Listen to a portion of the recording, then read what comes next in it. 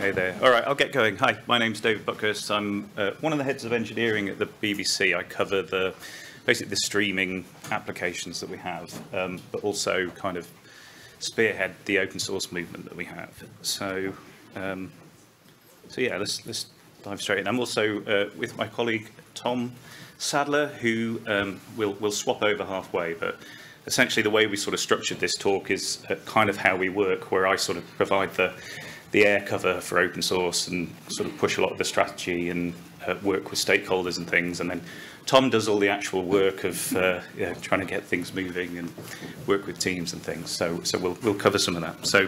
But it's worth probably starting with, I guess, just an overview of what the BBC is, because especially outside of the UK, lots of people have lots of different ideas about what the BBC is. Is it a news channel? So I was talking to someone earlier. It was how they learned to speak English. But I mean, there's 21,000 employees. We've got 18,000 of those are public service, so which is quite an important distinction for this talk, because the way that we're sort of funded in terms of public service is that it's public money, but there's also like a load of commercial entities that are the BBC worldwide. So we're not part of that bit. So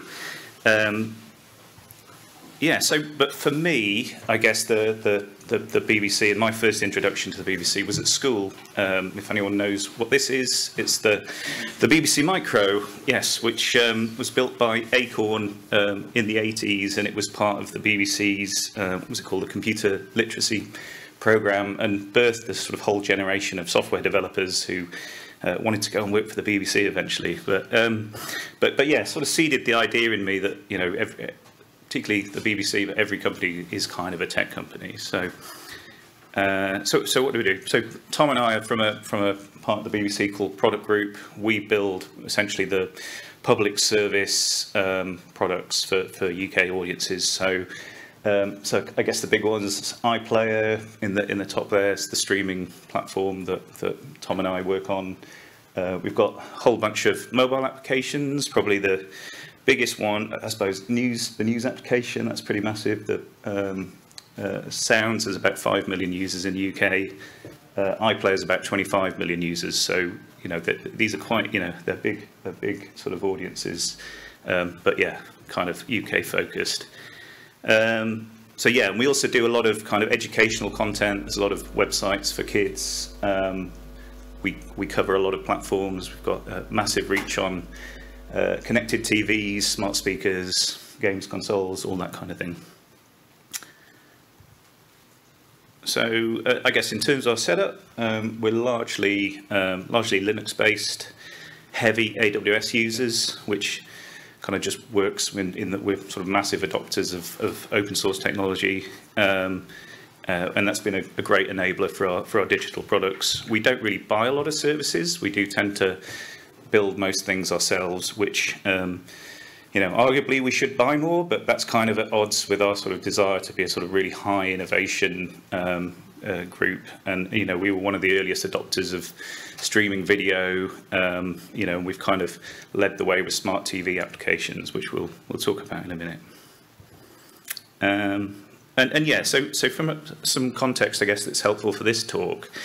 Until quite recently, we've been sort of separate business divisions who all build different products and work quite differently with different management and sort of different incentives. So more recently, that's kind of been brought together, and it's where we've been looking at things like InnerSource, and we practice strong ownership, which Tom was talking about yesterday.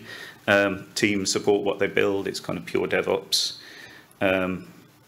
And yeah, and I guess some other points that are interesting. So we have a separate R&D division who are kind of like a pure research wing. We have a huge broadcast engineering organisation that we kind of work with, but they sort of have their own thing. And yeah, as I mentioned, sort of global websites and applications are built by a sort of commercial subsidiary and third parties. So yeah, to get on to open source then. So BBC's been doing open source for as far back as my Google skills allow. So this was 2005, the Wayback Machine. I think this looks like a pretty good website for 2005. I think. there's no flashing. Yeah, it was a screenshot. Sorry. Yeah. So, but this was kind of my second reminder of the BBC as a tech company. So, so I was working as a Perl developer in the 2000s, and we realised a whole bunch of the Perl modules that we were using were BBC modules, and so, you know, that kind of got us excited. We went to our management at the time and said, "Oh, can we release stuff open source?" They went, "No, that's not happening. Absolute no, you're not giving away IP." But it did open up my eyes to the idea that there's companies that kind of do embrace open source and kind of are part of the ecosystem like that. So fast forward a number of years, I found myself working for the BBC. This was the first job I had, which was the open source of a project called TAL, which is it's the framework that underpins all our smart TV applications. So I mean, this is a good 12 years ago now, but kind of was quite a big deal at the time. And then fast forward even further, and I kind of ended up, you know, moving from open source projects to open source projects at the BBC, and then ended up leading what was to become a refresh of our open source strategy. So this is kind of the strategy. It's got three themes that are probably quite familiar to anyone who works in this field. But so the idea is Tom and I will use these themes a little bit to talk about. I'll talk about some of the challenges we have, and some of them are quite specific to being a public service operation, and then Tom can talk about how we're tackling some of these things. So so embrace. So this is consumption of open source basically. So embrace the rich software commons to accelerate product development, keep pace with the industry, and attract and retain talent. So yeah, I mean, no question, open source has been a massive game changer for the industry, but at the BBC, we've kind of well and truly, you know, everything is open source technology that we use. This was a quote I found from 2006, which, so if you use the internet, you use open source, and yeah, it's absolutely the case. So we embraced it so much that we perhaps went a little bit too far, and didn't have some of the sort of checks and controls to make sure that what we were doing was sensible. So and we started to get questions from senior leaders and things who would go, "Just a minute, what about this security risk thing that's in the news?" And we ended up, there was a really expensive migration we had to do as a result of a license switch, and you know, we'd have to take this to finance, and they would go, "Well, what are you even doing with this open source software?" So we had to kind of tighten things up a little bit. So these were a few slides I used when I was trying to make the point to developers that we needed to think a bit harder. So this was it's a representation of a repo just plucked at random from our GitHub. The pink circle in the middle is a BBC repo, and then those are the dependencies in blue. So what's that? There's 14 dependencies. This is a Node project. I'm sure you'll work that out in a minute. But obviously there's also developer dependencies, you know, and dependencies have dependencies have dependencies have dependencies. And so this was just one random repository for a fairly minor service, you know, had 339 dependencies that we're pulling in without any kind of thought about what we're doing at all. So I mean, this is absolutely amazing in terms of how much we're getting free from the open source ecosystem, but yeah, it's very scary if you're a lawyer and you consider every single one of those green and blue dots to be some kind of risk that you aren't managing. So and then we had the whole left pad issue, if anyone remembers that, where one day half of our builds didn't work. So that was a bit of a wake-up call. So rather than going into how we sort of tackle some of this stuff, there's a bit of a clue with this service, but we've had these kind of increasing concerns, and for the first time we sort of had to defend our usage of open source, which kind of was right, but it does, in a good way, it's meant that we've had to apply more rigor and more, you know, actually look at what we're doing. But I'll leave that to Tom.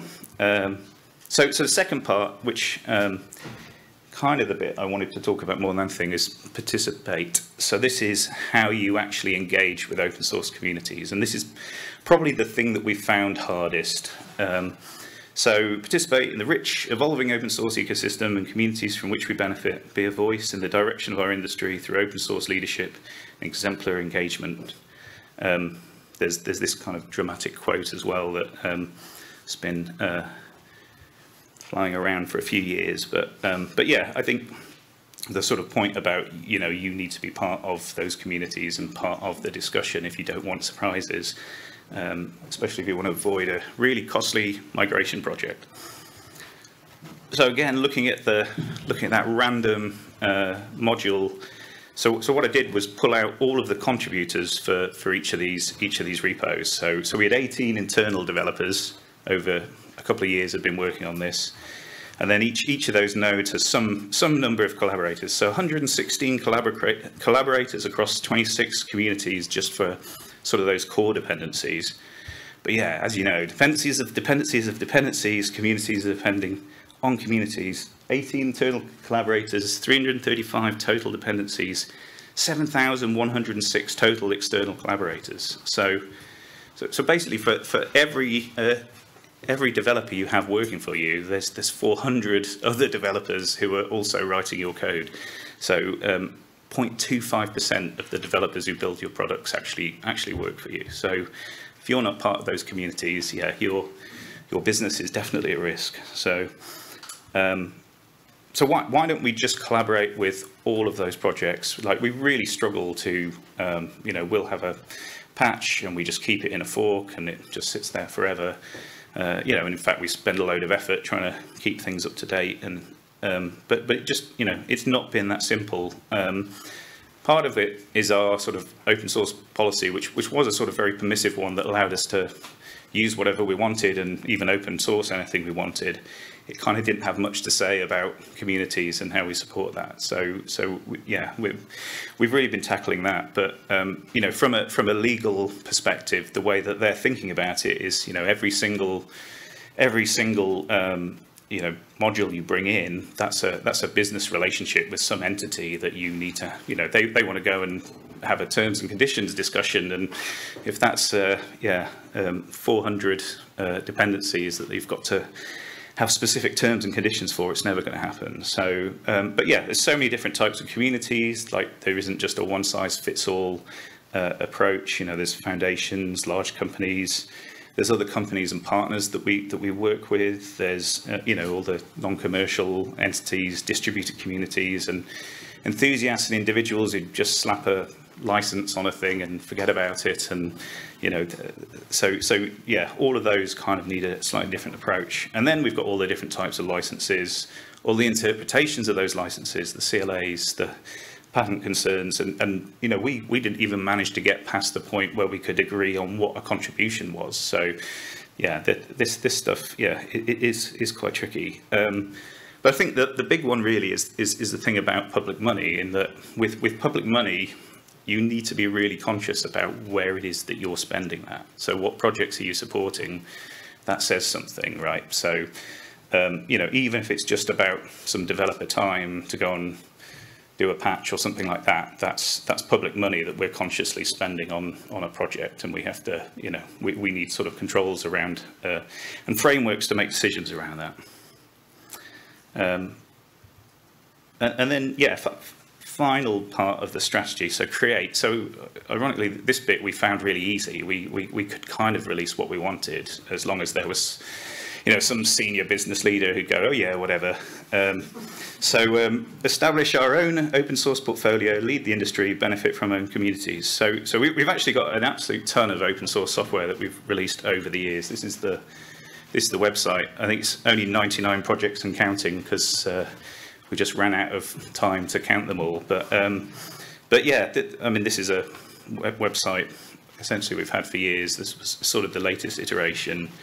But yeah, I guess, yeah, this is something that other companies we've talked to have really found hard, but we've sort of gone with it. And there's a number of reasons why we do it. So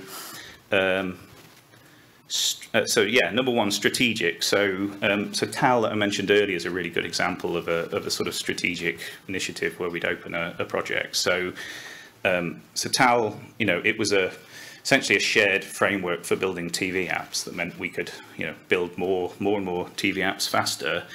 But it wasn't just a convenience for us. The whole idea of it was to really drive a standards-based approach. In an industry that, to date, we'd have to build 8 different TV apps for all the different platforms, and we just sort of said, well, that's enough's enough, really.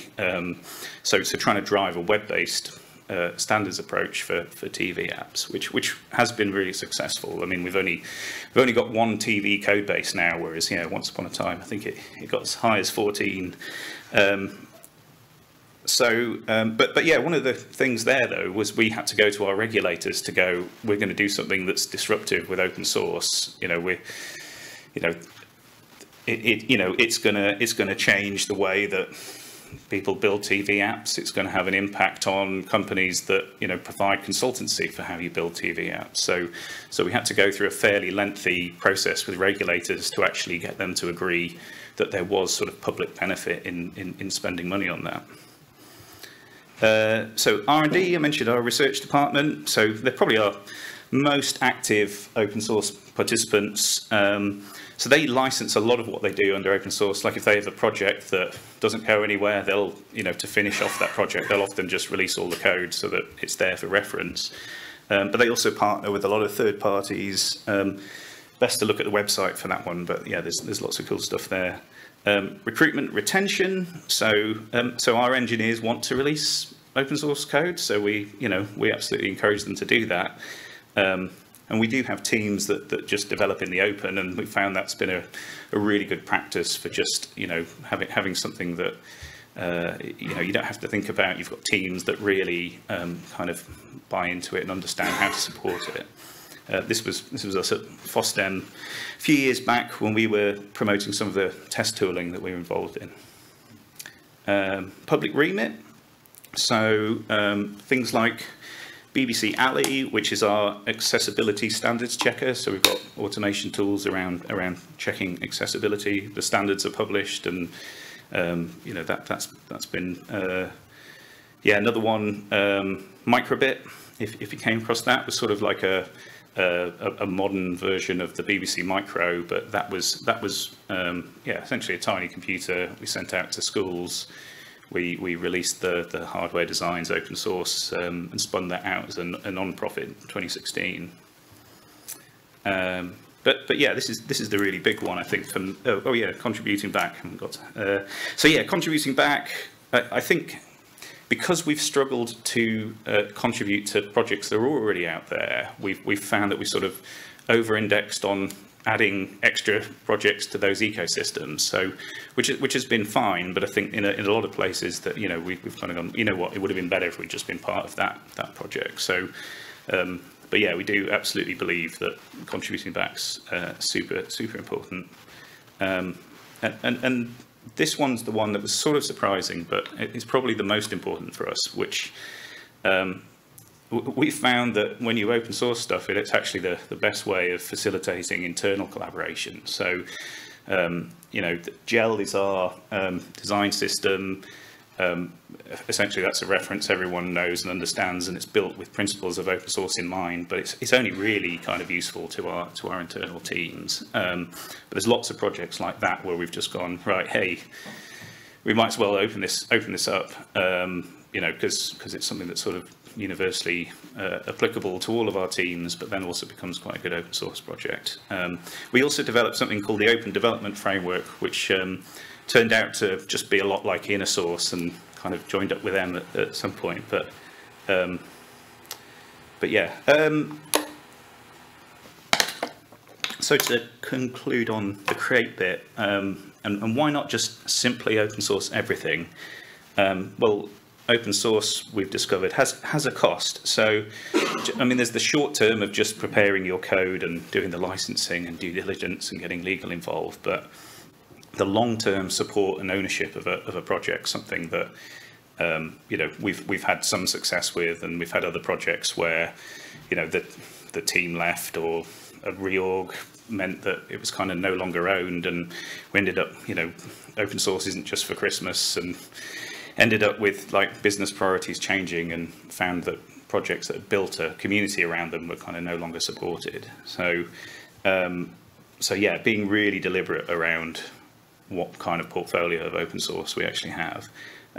There's also the thing is like looking through a lot of our code, a lot of it's just glue, has no intrinsic value. There's a lot of config, a lot of tests that, yeah, we probably wouldn't open up really. There's a big one around business stakeholders who just kind of don't get it. So, you know, surely it's a security risk. We're giving away IP, that's sort of the other concern.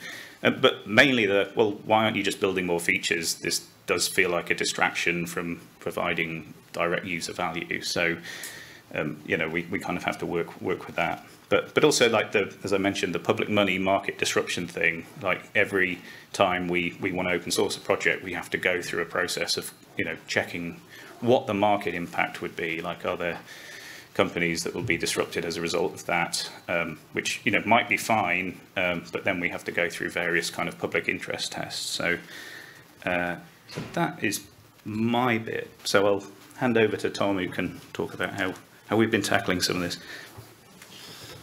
Great, thanks, David.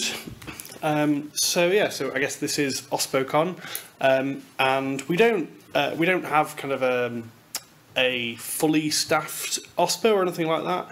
But we have found ourselves gradually forming a virtual OSPO, you could think of it. And this is kind of made up of just the one full-time engineering role, which is me. We have some dedicated intellectual property rights support from our content rights and business affairs division. So it's great that I've now got that contact and have a go-to person. But a lot of this virtual OSPO comes down to communities, people using their 10% time, and just a network of advocates who believe in open source and are pushing it locally wherever they're working in the BBC. And David talked about like air cover and ground cover. This is a metaphor we first came across in the InnerSource Commons and how to enable InnerSource programs. But I think it applies for this as well. So essentially, your air cover is your senior management who are actually like making budget available. Like my role wouldn't exist without David advocating for it, but also defining it in the strategy, you know, speaking at all hands so people get this kind of that open source matters and we need to be engaging with it. And then the ground cover is, yeah, the advocates on the ground. So your engineers who are like up for contributing and trying to get contributions in or want to get their code open sourced. First and second line managers actually supporting it and encouraging it. I'll talk about some specific examples later on. And then, yeah, specialised roles like myself and our intellectual property rights specialist. So in terms of what my role actually is, so my job title is Principal Software Engineer, and it's kind of a Staff Plus role. It's the whole kind of Staff Plus track, that kind of individual contributor track, is quite interesting, but also quite daunting. Like I've got a lot of freedom, which is a great privilege, but it's also like, how do you figure out how to add value? You know, so many different opportunities, but I thought I'd just mention Staff Plus as a kind of discipline. If anyone's in that kind of role, there is kind of communities out there in the industry exploring what it means to be Staff Plus, because it's interesting trying to figure out where best to focus your time, how to influence without having sort of direct reports or anything like that. So I'm incubated in one particular business unit, the TV apps, and the idea is that we'll try and prove out some of this stuff in the TV apps space and eventually or gradually work across the wider BBC. And yeah, a big part of my role has been starting to understand intellectual property considerations. So like 18 months ago, I don't think I really understood like the difference between copyright and patenting, and like, you know, just to throw a buzzword out there, AI, like, you know, AI completely changes or massively increases the challenges of being compliant. So trying to understand that, attending events like this, and yeah, being that bridge between understanding enough about intellectual property. Like, I'm definitely not a lawyer, but understanding more than your average engineer at least, but still have an engineering background.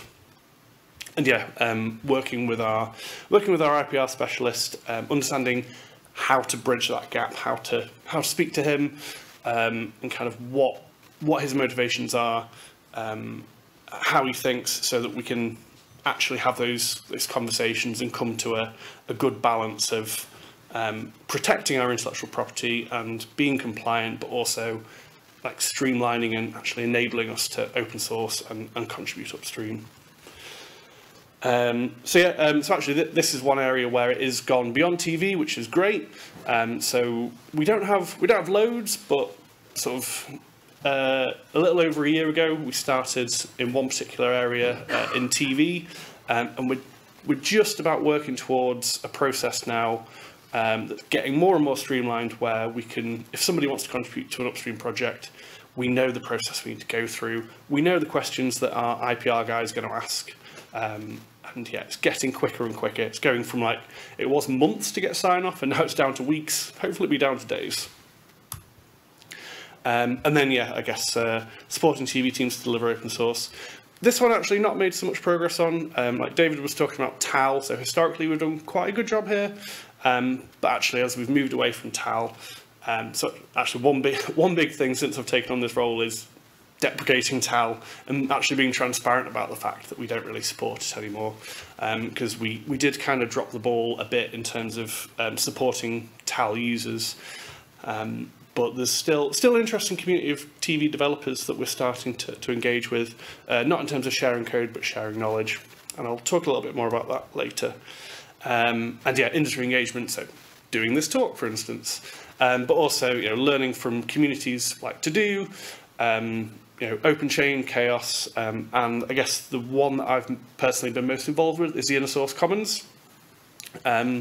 So when I was developing the TV apps, I did a lot of work on InnerSource, and yeah, I kind of continued my contributions to the InnerSource Commons, and being given the freedom in my day job to spend some time like contributing to this community, and it's been, because the InnerSource Commons works in the open source way, it's really helped me understand like how open source communities work by being more involved, but also how non-profit foundations work. So it's given me all that industry context that I can then take back to people in the BBC and help them understand how open source works. And then in terms of the kind of grassroots side of things, the people who have day jobs but do care about open source.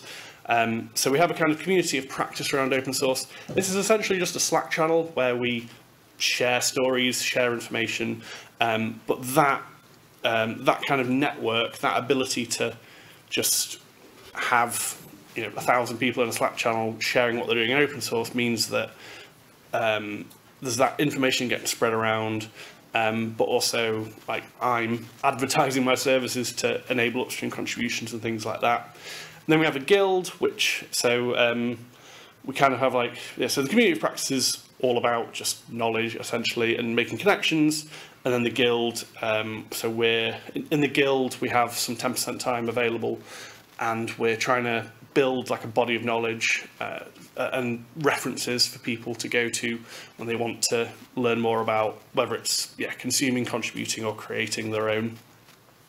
And then the network of advocates. So if you don't have sort of team leads and engineers on the ground and product managers engaged, then that's going to stifle open source. Like, me and David can go around telling everyone how amazing open source is and saying, look, we can contribute, but if the people on the ground aren't bought in and aren't bothered about contributing, then even though we're enabling it, it's not going to happen. But having that network of advocates is really essential. And our explorations with InnerSource have been helpful as well. So, as David was saying, we realised that we were getting internal collaboration through having open source projects. So we went, oh, all this stuff that the business isn't comfortable open sourcing, well, let's just do like an internal open source thing.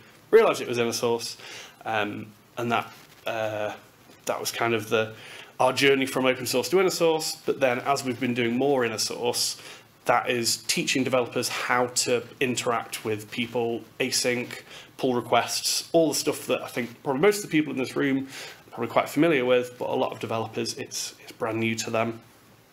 So we've got this open source, teaches you how to do InnerSource, but then InnerSource actually trains up the next generation of open source practitioners.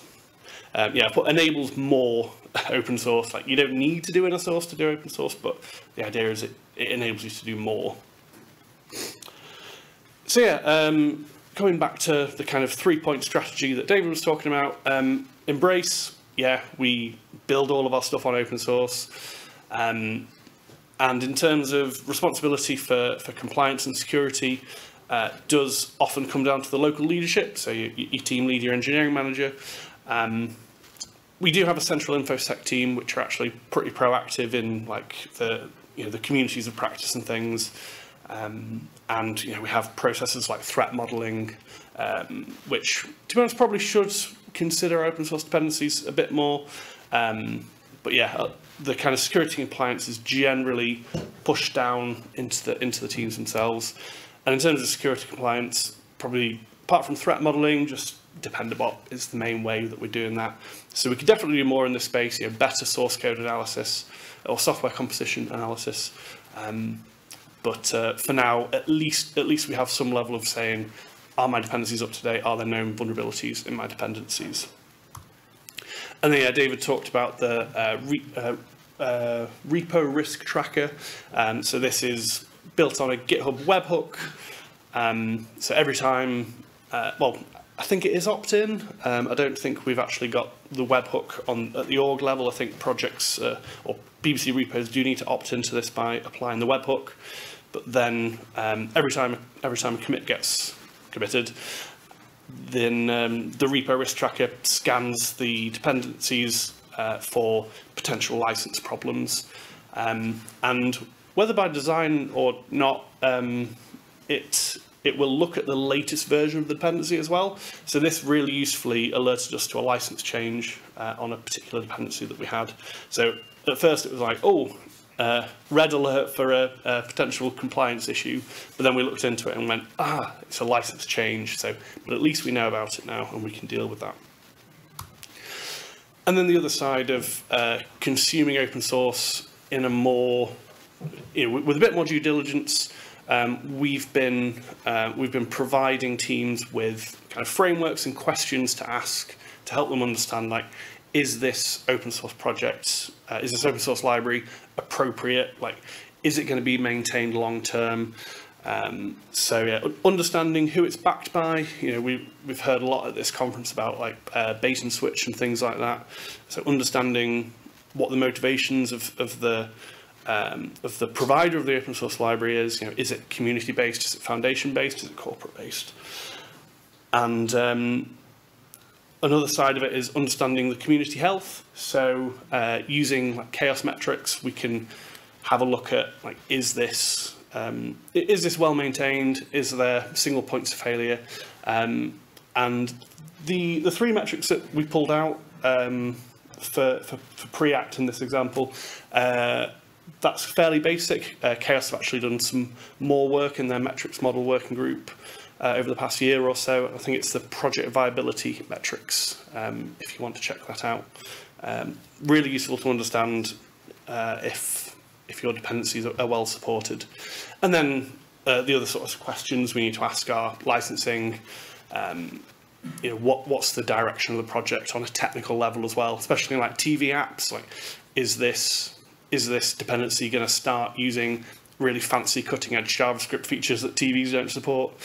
So yeah, there's the community aspect, there's the security, maintenance, license compliance, but also technically, is this a good dependency to take? Is this suitable? So providing all this stuff, as I say, there's no centralized responsibility for this, but we're providing the tools for the local engineering leadership to make better decisions in this area.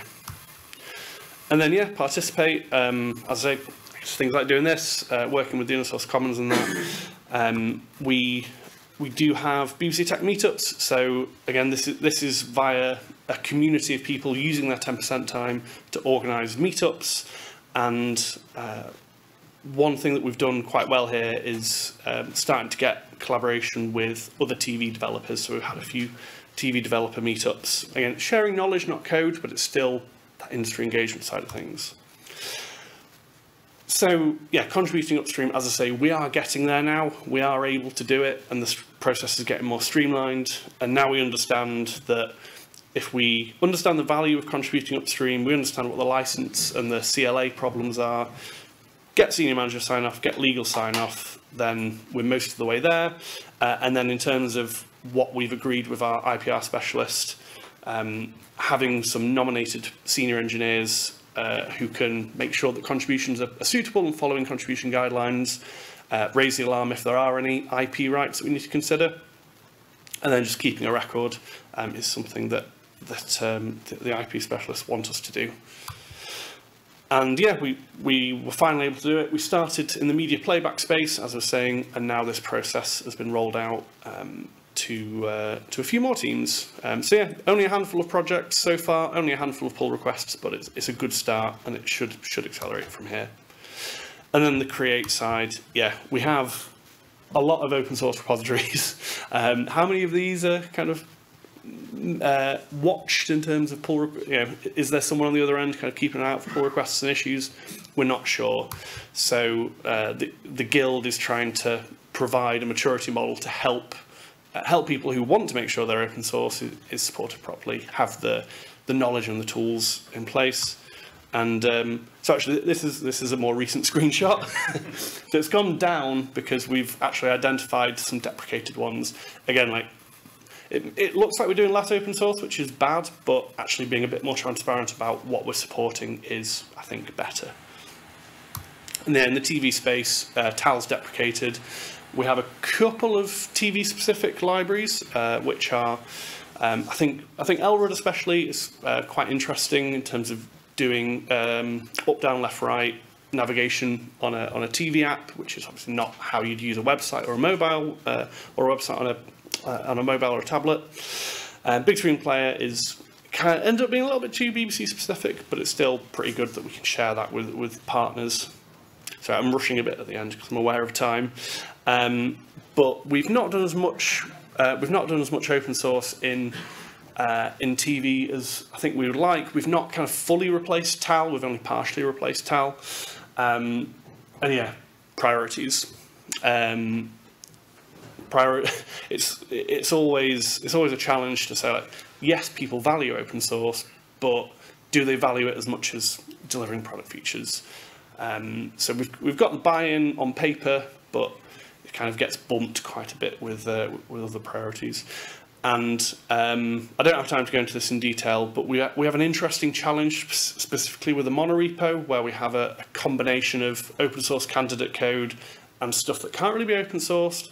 So there's a piece of technical work that needs to be done to have a mirroring service. So we think we're going to use this tool called Copybara. It's a Google open source tool. We think we're going to use that to mirror a subsection of our TV monorepo, to have that kind of all the benefits of the monorepo for when we're working together, but then we're still able to open source our code. So quickly hand over to David for the last bit. Yeah, so what's next? Well, we didn't even put the picture in. We wrote this last night. So so exploring, so what's next, I guess? Yeah, exploring a more formal OSPO model. So this is something we keep arguing whether we like our grassroots approach, and we feel like we might lose something if we went formal, but there's also other things we can gain. So we're trying to see how we balance that, and maybe how we could have the best of both. Automate and streamline the contribution process. So yeah, I mean that's really going well in that we now have quite a sort of catalogue of projects that engineers can just contribute to, without really any massive constraint. Contribute what we've learnt to industry communities like this one. So yeah, I think there's some interesting things around frameworks around deciding on open source projects, particularly as a sort of public service funded operation, that I think could have value. and yeah, contribute more. That's really the goal. All right. Thank you.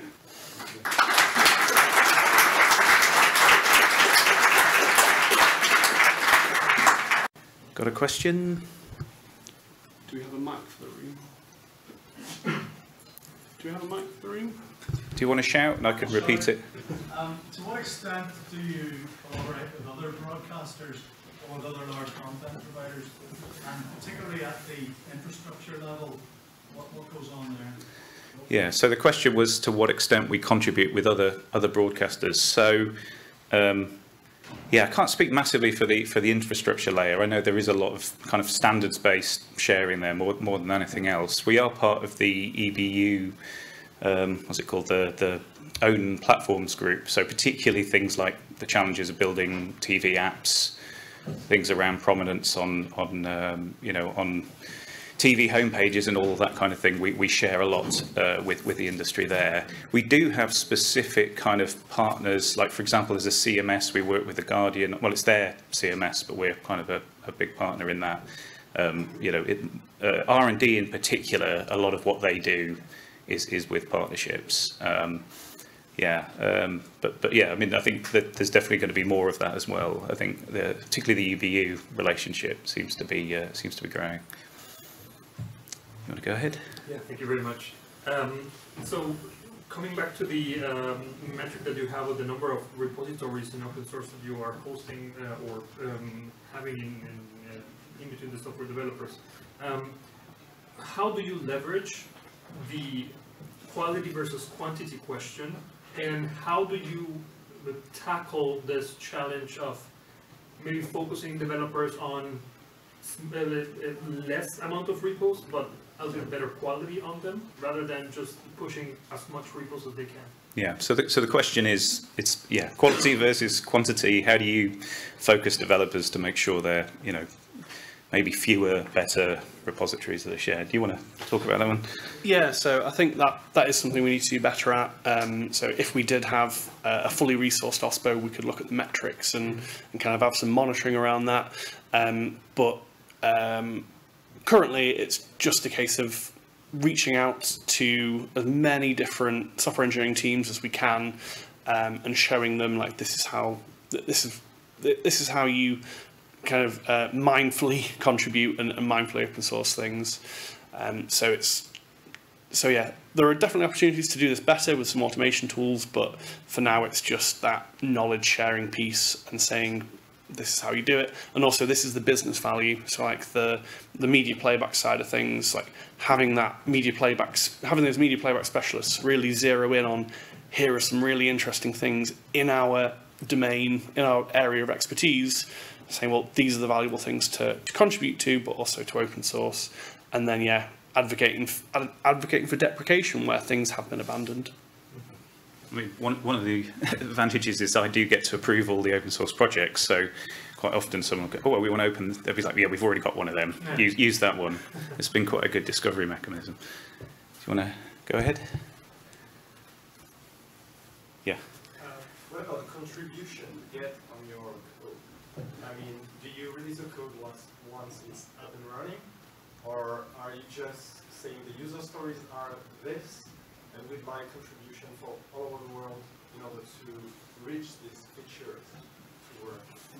Yeah, so the question's about, on contribution and kind of do we invite it, or I mean it's really a sort of case by case basis. We did talk about putting badges at one point on repos to sort of go, yeah, this is one that we'd like input. I mean, I think things like TAL contributions came from a lot of from partners, from TV manufacturers who wanted to, here's a better way of doing, whatever it might be. We've got other things like so Simorg is the BBC.com global website, which is kind of more there as a sort of, this is how we do it. It's working in the open. I mean, it has had a few pull requests, but it's not one. It's more there for sort of reference than anything else. And a lot of the R&D projects are kind of, they're completed projects from our perspective, so they're there. You can take and expand, but yeah.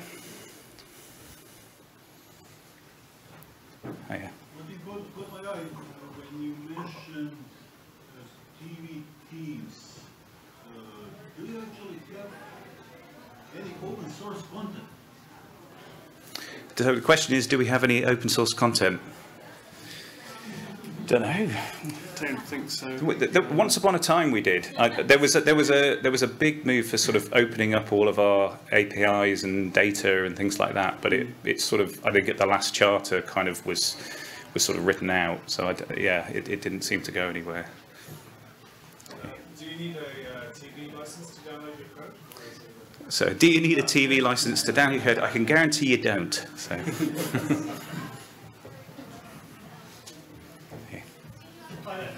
Sorry, Matt Watkins from the Linux Foundation.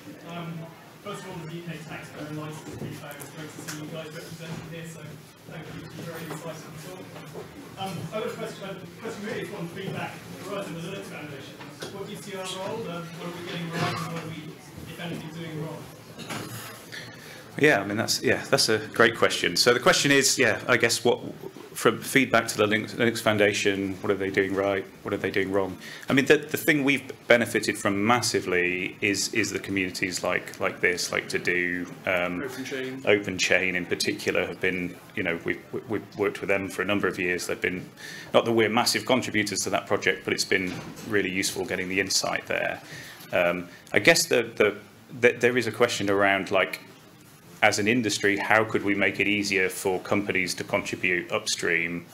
Like, it really does feel like you're having to solve the problem again and again for all these different foundations and companies and licenses. And there must be some more standard templates and processes. I think that's something actually Open Chain are starting to look at, isn't it? Yeah, because I think, I suppose anyone more involved in Open Chain can correct me, but I believe there's already the security standard and the compliance standard, and I believe that Open Chain are now working on an upstream contribution standard.